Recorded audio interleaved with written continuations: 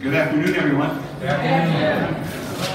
Welcome to the MSU Museum. I am Mark Auslander. Welcome to our Afrofuturist homecoming, honoring the extraordinary art of Black Kirby, of our two remarkable artists who have been here the entire week. John Jennings and Stacey Robinson have been in more classes than we can count. Yes. We don't make you work when you come to MSU. And we are so proud and excited to be doing this event with MSU Black alumni and the Black Alumni Executive Board and with the association. It's been a dream of ours, and we are going in a few minutes to unveil 4 important works by Black Kirby that are, the museum staff's been working and excitedly framing these extraordinary 4 works. But here to tell us a little bit about the event is our Director of Development here at the MSU Museum, Cheyenne Kanfora.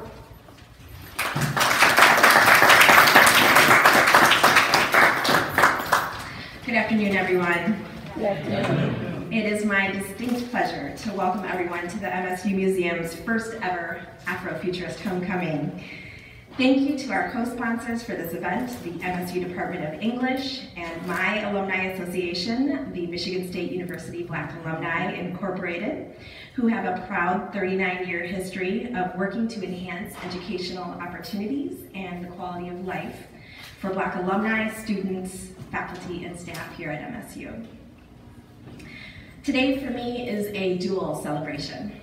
The unveiling of the new art by Black Kirby that we are adding to our collections under the guidance of our newest curator, Dr. Julian Chambliss, but also a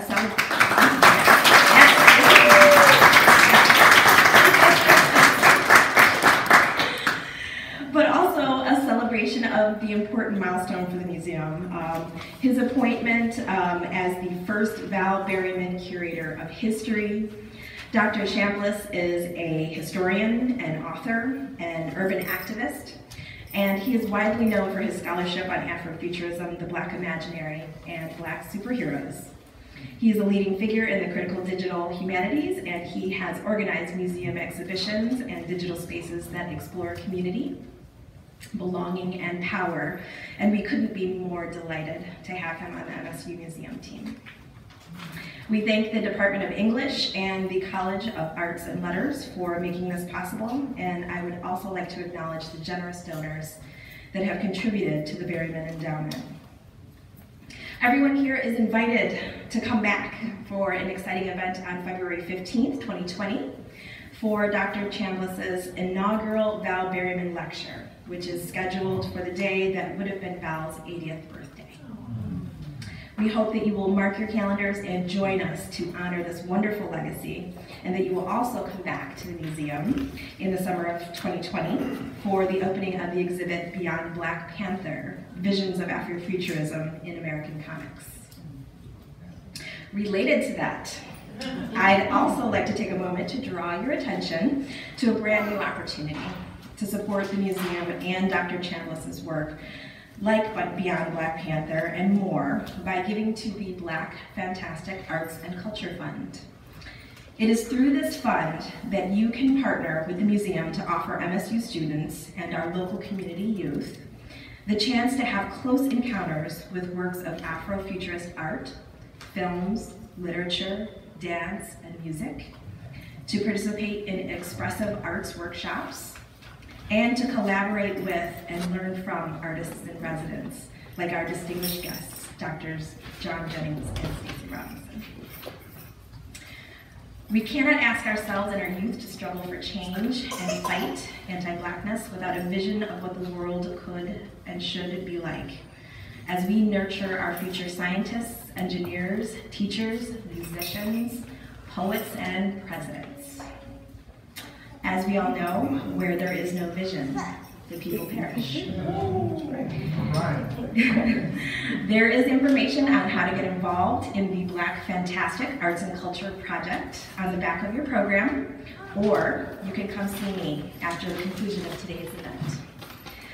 I would also like to invite you to join us for another exciting event, Science on a Sphere's ribbon cutting on November 15th, which will be happening in the gallery to your right that is under construction.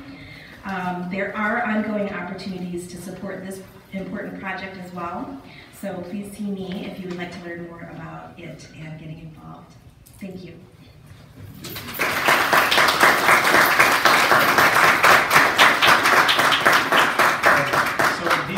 Our Dean of Arts and Sciences is coming from an important meeting, but will be here and will share a few words with us. We're very grateful to the College of Arts and Letters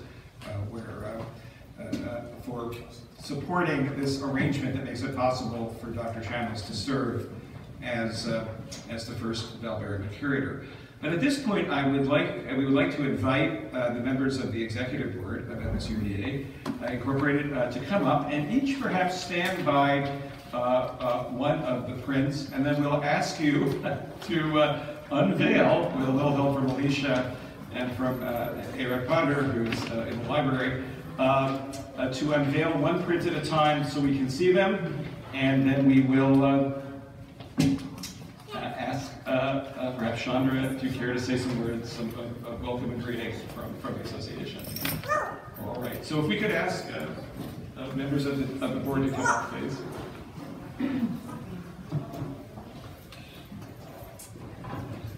And if it's all right, if somebody could assist Alicia over here, maybe. And why don't we start with the one on the far left where Chandra is, which is from the Spooky World. We're calling it number 2. If we could take that off now, and then.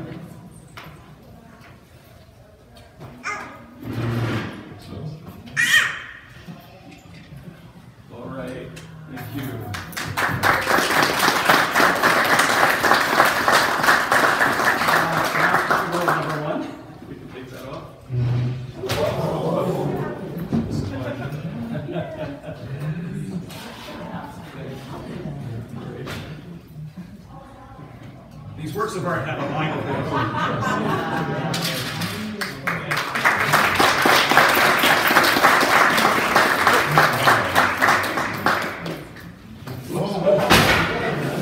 Good reflexes. All right.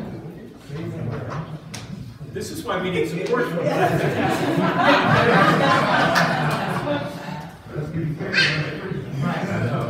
It's not the spooky world for real. That's right. There we go. And makes me want to holler. Yeah.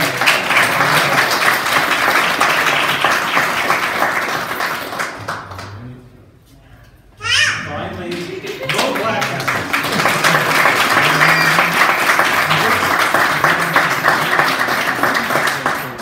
So we're going to hear more about these in a moment, but first I'd like to invite Chandra Marshall to give some words of greeting and welcome from MSU. Toni Morrison once said, "There's a book that you want to read, but it hasn't been written yet. You must write it." So today we are writing history. My name is Chandra Marshall. I am on the executive board for MSU Black Alumni. I bring you greetings on behalf of our national president, Darnell Manning, and the entire executive board. We want to say thank you so much for this opportunity. We love this work. We are so happy to be here together, unified, to honor such greatness here on campus. So I thank you once again for having us here, and we're here to stay.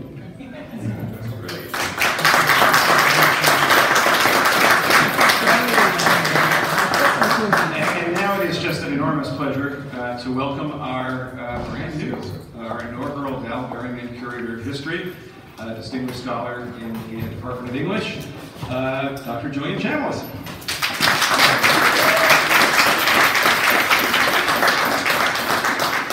Well, I'm very happy to be here. Since my coming to MSU, I've always been touched by the great warmth of all the faculty, students, and staff. And I really appreciate the opportunity to be the first Val Berryman Curator of History here. As a historic institution, I hope to bring some meaningful conversations around the Black Fantastic to the Museum of Art and Culture and Science that is on campus. So with that in mind, when I was offered this position, my first thought was, oh, that's really interesting. Not because I didn't think I could do it, but because I was like, I didn't know how this would quite work. And again, the College of Arts and Letters was very open to the idea, but more importantly, when Mark contacted me, I thought to myself, you know, I've been thinking about some things, and I think this would really help me do those things. And the fact that the museum can be an archive, the fact that the stories of African Americans, the stories of Black Fantastic, the stories that have been key to the liberation, not just simply of Black people, but really a liberation narrative in the American experience, can be documented through the museum. In such a historic institution, in such a historic educational institution, engaged in this work is very meaningful. So what to pick? That's not easy. I think, you know, the universe sometimes works in mysterious ways. I was already going to bring John Jennings and Stacey Robinson to MSU. We had talked about it. I've known them for quite a long time and always admired the great transformative work that they do. As a scholar of comics, a scholar of the African American experience, the work they do as Black Kirby, the collaboration that they have, to me is very important. One of the things that they often talk about when they talk about the origin of the collaboration is they talk about Marvel Comics, and they talk about the experience of Jack Kirby, a man of Jewish heritage who saw his legacy sort of erased from the public record. And the inspiration for Black Kirby was, you know, they were treating him like a Black person. Let's do something with that. And I always thought that was super smart and super cool. And of course, as a fan of Marvel Comics, yeah, I'm a Marvel kid. Everything that they do always resonates with me. So there's no mistake. I'm the one that's like, yeah, we need these, and I'm going to get more Black. Right? Like, Black has always been a personal favorite. So in this work, I think we can see some important cornerstones of what we see as a kind of emerging narrative around Afrofuturism. One, the sort of deep engagement with the Black experience, the understanding of the multiple pathways that's gotten us to where we are, and the infinite futures that are available to us. And also, of course, the reference to popular culture and comics gives us an opportunity to think about the strong and important narrative of popular culture that we see every day, and how diversity within them can be transformative, right? The first thing I remember reading as a comic wasn't a Black comic, but it was a comic. And I still like those comics. But those first Black characters that you see in comics are often transformative. You can put yourself into those characters and their adventures and their struggles for justice, their struggle for truth, their struggle for social change is something that resonates with a lot of people of color. So it's great for me to be able to add these pieces to the collection. It's been awesome, wonderful. Yes, a little exhausting to have John and Stacey here this entire week, but as I said to them, and I do believe their conversations with our faculty, our students, our community has been transformative. People will be talking about it for years to come. So it's with a lot of appreciation to Mark, to the museum, to MSU, to my department, that I say thank you. And also, do I get to introduce them? Oh, sweet. But wrap it, please. Sorry, yeah, right. Sorry. Yeah. I have many families, that's one of them. It's a great honor I get to introduce John Jennings and Stacey Robinson. Black Kirby, two scholars and practitioners that I greatly respect, and whose work, if you don't know it, you do know it, because the visual narrative of Afrofuturism in the contemporary world, the one when you Google Afrofuturism, the images that you see, that's their images. They are the people who are making that sort of visual culture real. So it's my great honor to introduce them to you and ask them to say a couple of words. So John and Stacey, please.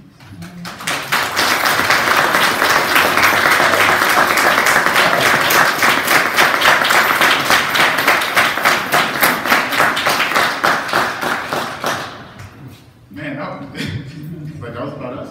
I was like, damn, they sound great. I'm like, who are they? Gotta Google myself. Yeah, first of all, thank you all for having us here. It has been an exhausting week, but it's been a very energetic week, and as I've been telling people, this week came right on time, as next week I have to, I was gonna say perform, but my colloquium talk at Harvard next week as a Nazir Jones Fellow this academic year. And it's been a stressful time as I'm away from my friends and family in Albany, New York, and in Champaign, Illinois, where I teach. And I'm in this place of living in Somerville, in the Harvard area, and I haven't settled in yet. And it's been stressful, but this trip, which I was dreading, was exactly what I needed. It's like universe, God, creator. It's like, you know what, Stacey? This is what you need, And coming here to be able to hang out with my friends, Kenitra and Julian, and to hang out with students and undergrads and graduates, it's been very humbling. It's humbling to see yourself in a place where, see students in the same place that I was only a few years ago when my professors would bring in really established professionals, and I'm like, wow, I want to be them one day. And then the students that I'm talking to now, I'm like, I'm on the other side of that. It's very, very humbling. So I want to thank you all for bringing me here. And John, I get to hang out with my best friends and kind of de-stress. And I'm really honored to have my work in a collection. We do this for fun. You understand what I'm saying? But we also do it to exercise, like some really powerful, and I say exercise as in we got to put our practice to work, but also exercise, like exercise, right? We got to get it out, or it's like, or else, right? So we're really honored that what we do as a collective, as a collaborative team, as best friends, is archived, and people take it not only seriously, but they understand, because I think our minds are really kind of wide open and crazy and out there, but it's really honored when other people get it, and not only get it, but they want to archive it and share it for future generations. So thank you very much.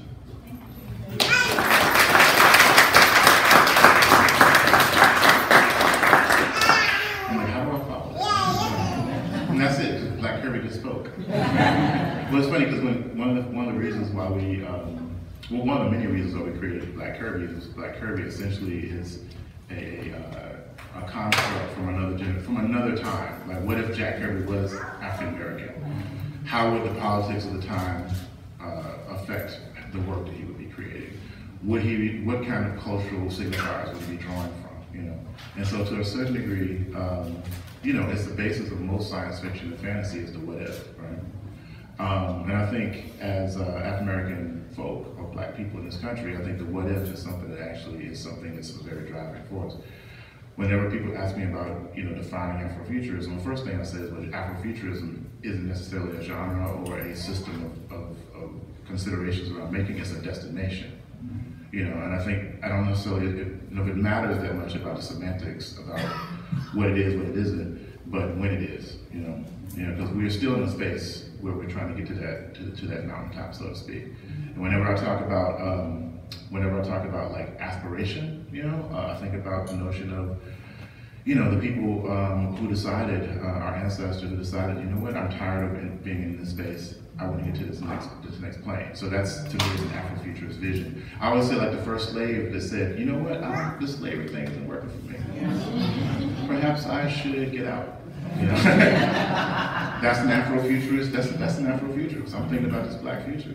Or when I talk about, the notion that a lot of the folk who are centered in this conversation are from the South, like people like Sun Ra was born in the South. People like George Clinton, he's from the South. Janelle Maurice White from Earth, Wind & Fire, he's in the South.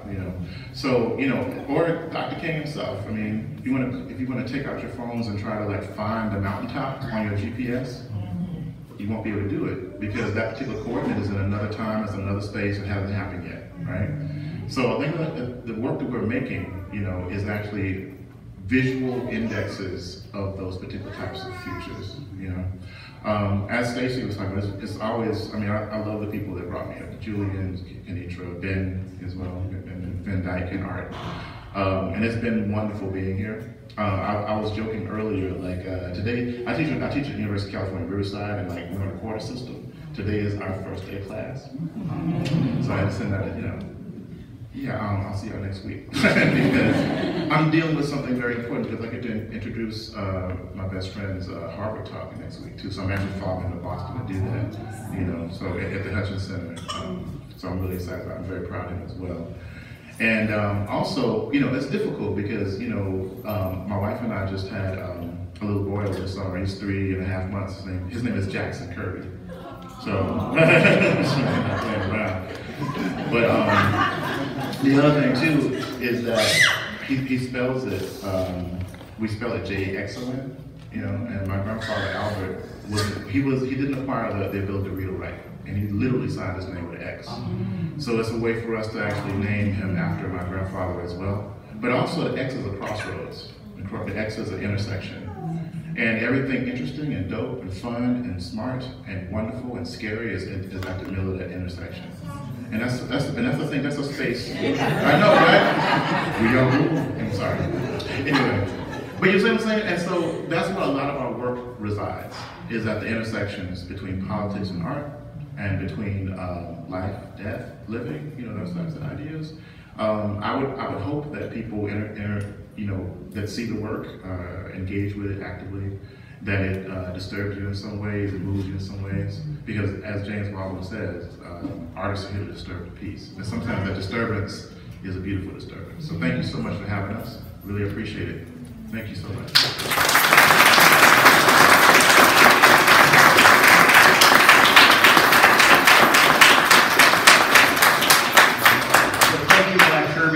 We do want to acknowledge Dr. Kenitra Brooks, who is here. Many of you know, as of yesterday, we had an official investiture of our most distinguished endowed faculty, and Dr. Brooks is now officially the Aubrey and Leslie Endowed Chair of Literary Studies here at MSU.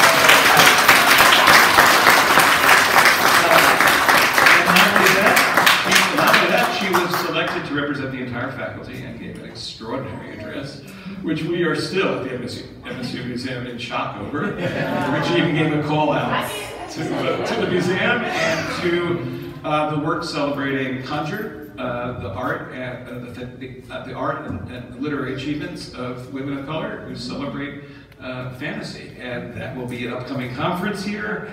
And we are looking forward to having all of you back on campus for that and for an associated exhibition.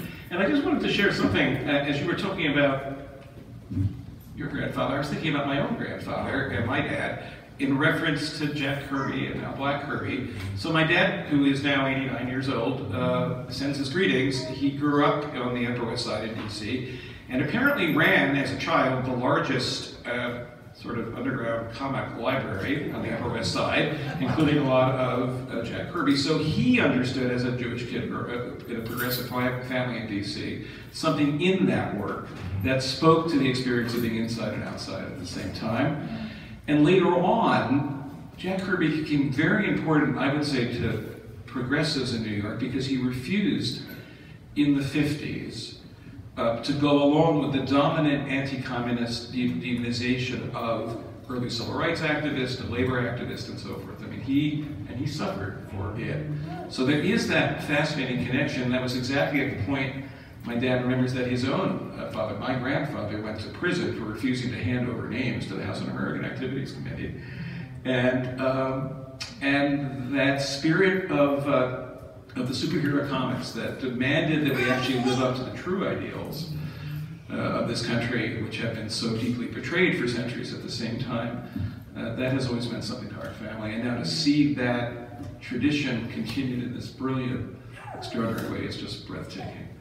So thank you for that. And I know we love all the works, but I think everybody's eyes keep so going to both because both Julian and my 15-year-old nephew Milo had to explain to me the reference to Galactus. Milo still can't believe that his uncle, who is a professor and museum director, was so ignorant not to know who the most important antagonist of the Fantastic Four are. So, but he's working on it. They're working on educating all of us, that generation. And I feel, yes, this is all of this work is a critical interrogation of the past, but it's also giving us a sense of possible futures of the mountain top, as you said, and that is the greatest gift that we need. So it is thrilling for the museum to be here, to work with MSUBA and all our other friends. There is food, please, and yes? I know Chris isn't here, but I would like to say a few words. Could you come up on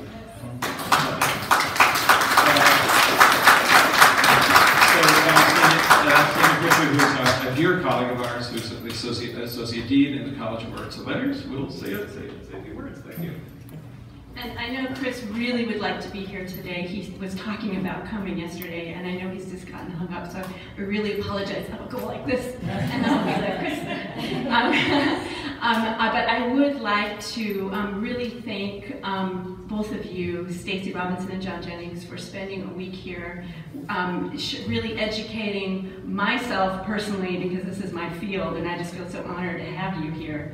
Wow, Afrofuturism is something that should have been recognized by science fiction studies a long time ago, and is a long time in coming. And I want to thank Julian Chambliss. Having you come here to Michigan State University has been delightful. Just absolutely delightful. And Curator Books, it took you a little bit to get here, but we are so happy to have you here too.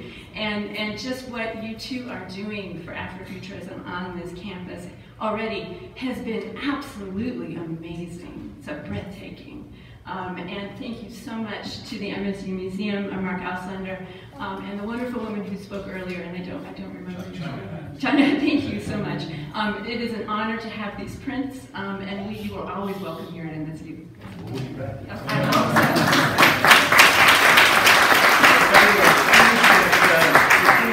Help yourself to some food. We have to make sure all the food is eaten. Please come up and look at the wonderful art. I'm sure the artists are happy to engage in discussions. There are exhibitions to look at if you have time. Enjoy homecoming weekend and go great.